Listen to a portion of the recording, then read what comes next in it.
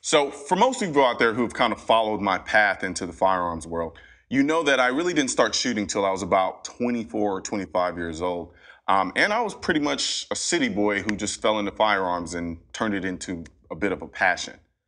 But today we're here with Mr. Bob Holland, who probably had a bit of a different background and upbringing in terms of firearms, well, comparatively to me. So, how's it going? Good. Yeah? So, kind of tell people a little bit how you came into firearms and just kind of your background in terms of your experience with firearms, the first time you held a gun, first time you shot a gun. Well, like you, I was a city boy. I didn't grow up in the country where we use guns every day. So the first time I was exposed to shotguns or rifles was hunting with my dad.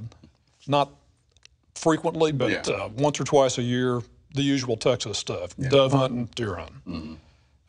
Never sat down and really got a lesson on either one, just kind of learned by observation, except basic safety. Here's the safety. Don't walk around with a loaded gun, that sort of thing. Don't point it at people. So I liked it, but it wasn't a passion, and it was something I did every day. And I got much more interested in hunting in my professional life, I guess, after college and law school and things like that. And I took more serious hunting trips where there really was an objective. And so that's kind of how it evolved. And for me, in contrast, my first time going was at an indoor range. First time shooting was at an indoor range with a gun I knew nothing about. And then after shooting it, I became fascinated with the mechanism, the mechanical gun itself. Like self-defense really never even crossed my mind at that point. And so I started researching it from being fascinated with the physics and the science behind it and things like that, and having a more aesthetic appreciation for the firearm. And so it's just interesting to kind of hear the differences of appreciation, even though they meet in the middle somewhere where we're both. In a way, I wish I'd had that because I probably would have enjoyed that aspect of hunting more if I knew more about it. I didn't at the time. What aspect do you enjoy the most about hunting? It's still being outdoors. Being it's outside. Camaraderie. I've hunted by myself and a guide. I have enjoyed that because I ended up talking to the guide and learning about people from different parts of the world and what their backgrounds are. So even if it's just solo, which sheep hunting, for example, pretty much is. So now, okay, sheep hunting. Because usually when people hear sheep hunting, they're like, especially people who are kind of anti-hunting, they're like, oh my gosh, you just go out there and just slaughter sheep?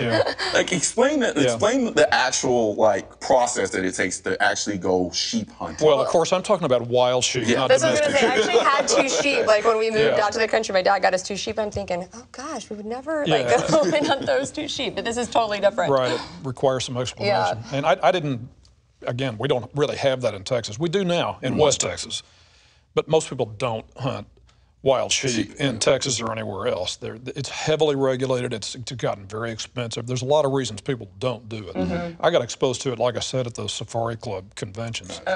And I because I'd been to the Teton, Yellowstone area where they do have sheep, I knew what the habitat was like. And it's just the most beautiful in the world. So that's the main reason I got attracted to it. But I learned that it's the most challenging kind of hunting too. Just getting to where they are, high up in mountains and remote parts of the world where there generally aren't people, is unique to sheep hunting. And you have to climb really high, usually above the tree line. So you end up in circumstances where you have long shots almost all the time because they've got great vision and you have no cover. So you can't get close to them.